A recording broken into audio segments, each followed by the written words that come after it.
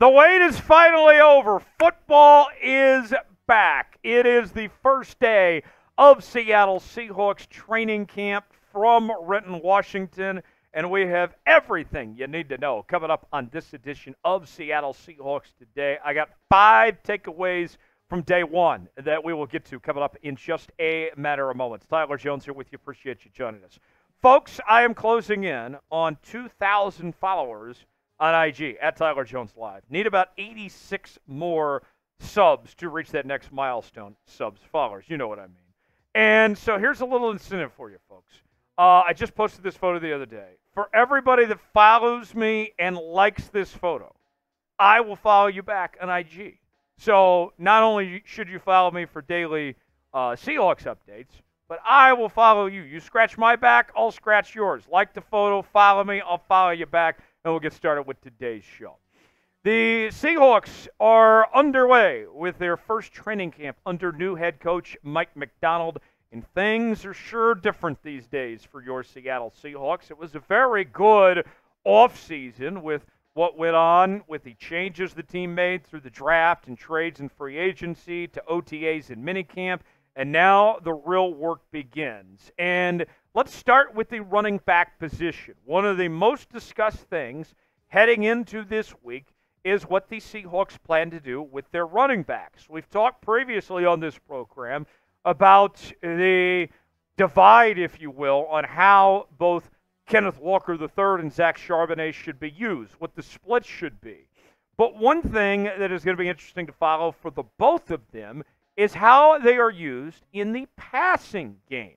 One big difference that we will see right away, as early as this week, is Ryan Grubb's strategy for getting both involved as receiving backs. And Ryan Grubb has made it no secret that he wants to use both of these guys, as well as Kenny McIntosh and potentially others, in the passing game, specifically with what he wants to do with the screen passing game that was so successful for him with the Washington Huskies. Here is more from Ryan Grubb on the running backs in the passing game. He said this a while back.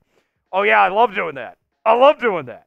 Yeah, we want to make every guy on the field, all 5 of them, as dangerous as possible from any position on the field. Brady Henderson of ESPN tweeted this out a while back, which I thought was a very fascinating point comparing the previous regime to now. Pete Carroll had 4 different OCs during his 14 seasons in Seattle. Here's a look at where the Seahawks ranked during each of those tenures in terms of targets to running backs. Bates in 2010 was tied for 14th. Darrell Bevell, from 2011 to 2017, was ranked 30th. Brian Schottenheimer from 2018 to 2020 was ranked 27th. And then Shane Waldron from 2021 to 2023 was ranked 30th. None of those were good. See a trend? See a problem there? Yeah, Ryan Grubb isn't going to live with that. It's time for some change. Change we can believe in, as one former president once said. Let me ask you this.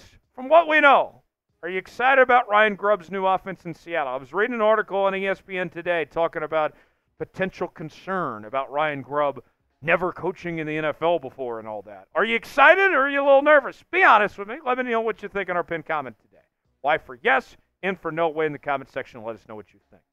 Game Time is back. It's Game Time here on Seahawks Today as they are sponsoring today's show. Game Time is an authorized ticket marketplace of Major League Baseball, which makes getting tickets faster and easier. Prices on the Game Time app actually go down closer to the first pitch. With killer last-minute tickets, all-in prices, views from your seat, and the lowest prices guaranteed, Game Time takes the guesswork out of buying MLB tickets. Save up to 60% off buying last minute for sports, concerts, comedy, theater productions, and more. Here's how it works. Let's say I want to go to a Mariners game, for example. Pick the Mariners game you want to go to. Then they got the seats listed, and you can see for yourself if you like that seat or not. Get the visual, if you will. And then, boom, just like that, you're checking out within a matter of moments, whether it's Apple Pay, Google Pay, Venmo, all major credit card providers. Game Time makes it simple and easy for you. And that's not all, folks. We are offering you $20 off your first purchase when you use the promo code CHATSPORTS at checkout. Download the Game Time app, create an account, use code ChatSports for $20 off your first purchase. Terms apply. Again, create an account and redeem code CHATSPORTS for $20 off. Download Game Time today. Last-minute tickets, lowest prices, guaranteed. All right, number 2 on our takeaways. Let's talk about the injury report. It is a little lengthy already for Seattle. 7 players begin training camp on the PUP list, and 5 on the non-football injury list. A lot of injuries already for Seattle, with key starters involved as well, including players that were supposed to be healthy by now. It ain't great, Jim. Go over the full list, show you where we're at right now, entering training camp with the Seahawks injury report. Abraham Lucas begins on the PUP list, and the last that we heard just a few weeks ago was he was progressing nicely, but he's still not quite ready yet. Jerome Baker and Terrell Dodson, they were supposed to be ready by the time training camp started. They are not. They're on the PUP list. We'll see when they return. Lance Boykin at the cornerback position, he's on PUP, as is safety Jarek Reed. We're not expecting him to be back for a while. Drake Thomas. Seahawks are very shorthanded at the linebacker spot, as you could tell. And then Cameron Young at the nose tackle position. He's also on the PUP list. Now, the non-football injury list includes Anthony Bradford, who, if you recall, actually did make a return during minicamp, so that's kind of odd. Easton Gibbs, DJ James, Nehemiah Pritchett, and D. Williams, all on the non-football injury list at this point. So not ideal. If we get any more updates or any more names get added to the injury report, you'll be the first to know about it here on Seahawks Today. Tomorrow, the Seahawks will have an official visit with free agent interior offensive lineman Connor Williams. And if you've been watching this show for the last several weeks, we have talked previously about the idea that the Seahawks should consider signing Connor Williams. Now, Williams is not expected to be available until midseason due to the knee injury that he suffered week 14 with the Miami Dolphins last year. But, folks, this is somebody that was the highest graded interior offensive lineman in the NFL last year. You have to assume, I think it's safe to assume, that you're not going to be 100% healthy on this offensive line by the time Connor Williams would be available. He can play guard. He can play center. He's a quality starter. Whatever may happen, God forbid something happens, Connor Williams will be ready to step in and be a quality starter should something go down. Or what if just one of your guys are struggling? What if Tomlinson, Haynes, Bradford, or Olu just isn't up to snuff? Then you have a safety net. It's like a midseason trade without having to give up anything potentially. The report from ESPN's Adam Schefter saying the following earlier today. Former Dolphins and Cowboys free agent center Connor Williams, who has started 77 NFL games, is scheduled to visit Tuesday with the Seahawks. More on Connor Williams, a former second-round pick out of the University of Texas. The eyes of Texas are on Connor all the livelong day. Previously played for the Cowboys and the Dolphins, and was the highest-graded interior offensive lineman by Pro Football Focus in 2023 with an 86.5 grade. So, I think Seahawks should sign him if he can pass a physical and they think he's up to snuff. Makes a ton of sense for me. What say you? Type S for sign, P for pass. Let us know if you think the Seahawks should sign Connor Williams or not. Seahawks Today is going to be all over Seahawks training camp for the next few weeks here on the channel as we bring you daily updates on what's happening with your Seattle Seahawks. Any big news that comes from training camp, we're going to be all over it here on the channel. We are your training camp headquarters here on Seahawks Today. Subscribe now for free. Be a friend, tell a friend, make sure they're a part of this channel, and let's reach our next milestone of 53,000 subscribers on the channel. YouTube.com/SeahawksTV to subscribe now.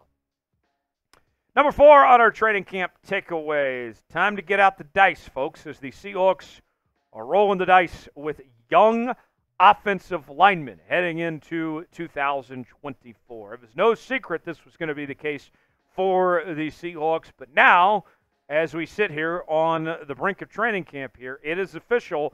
They're going to go with what they got at this point in time. I'll be honest, this is the position group I'm worried about the most out of any of them. But if Charles Cross can come into his own and play like the top 10 pick that he was in his third season. That would be huge. If Abraham Lucas can figure out this knee situation, if it's not a chronic issue, if he can step up, then that would be huge. And it will make everybody better. Then you can figure out the interior offensive line from there. But to me, it starts with those tackles. If they do their part, then that's a good starting point for everybody else in that front. Ryan Grubb said this recently on the situation involving the Seahawks offensive line. We've got a little ways to go there, and I just mean more about the reps and opportunities. Some of the guys are still working through things and getting back, so there's been a lot of guys shuffling in and out there. But we've been working through some of that, and I think that they'll continue to grow each week. I think Charles and Lakin have done a good job of building the mesh of the left side a little bit, so that's probably the most continuity we've seen in those two guys working together. I think that's the next step for us, continuing to build continuity within that group. If the season began today, your likely starting five on the O-line would go as follows, with Cross, Tomlinson, Olu, Haynes, and Lucas as your starting five. Bradford and Haynes competing for that starting right guard spot. We'll see how healthy Abraham Lucas is when the season begins, but certainly some big questions to be answered on this O-line if they can get the job done or not. Last but not least on our training camp takeaways, as we enter day number 1 of camp, expectations are sky high for Jaxon Smith-Njigba, entering 2024, his second year with the Seattle Seahawks. The Seahawks are going to ask a lot out of JSN this year. It's not going to be just good enough to be the number 2 receiver on this Seahawks team. They used a first-round pick on him for a reason. They need him to take a step up and be a guy that can get 1,000 yards every year, that can be a Pro Bowl caliber receiver. And ultimately, he needs to pass up Tyler Lockett on the depth chart and do so pretty quickly. That's not a knock on Tyler Lockett, but the reality is JSN is the future. He is the long-term plans. Tyler Lockett is not. Well, hopefully they get a deal done with DK Metcalf and extend him, but that remains to be seen. The only one you know for certain that's going to be there a long time is JSN, and he needs to show up and show out and be trusted to be able to be the guy for Seattle for a long time. Corbin Smith of Seattle Seahawks said the following on JSN heading into camp. This spring, Smith-Njigba lit up on the practice field from start to finish during OTAs and mandatory minicamp, including scoring 7 touchdowns during team sessions in a single practice. His route running savvy, elite acceleration, and soft hands should make him a perfect fit for Grubb's offense, which featured 2 similar players stylistically in Jalen Polk and Jalen McMillan at Washington as key weapons, and the new play caller should move him around more than his predecessor to maximize upon his talents. With Metcalf still being the lead dog for the foreseeable future and Lockett remaining a quality complementary receiver at worst, it may be too early for Smith-Njigba to surface as Smith's primary go-to target. And that was the talk during the off-season workouts, was that he was Geno Smith's favorite guy. And you look at what he did last year. He was okay, 3rd in catches and receiving yards and receiving touchdowns, but he's got to do more than that. And I think JSN is going to step up and have a big season, and really all begins this week of a JSN showing up and showing out. Will he lead the Seahawks in receiving, or is it going to be DK or Tyler Lockett or Noah Fant for that matter? Weigh in, let us know who you think the Seahawks' leading receiver will be in 2024. Thanks for joining us here on Seahawks Today. You can follow me on IG at Tyler Jones Live for continuing Seahawks coverage. I will see you next time right here on Seahawks Today.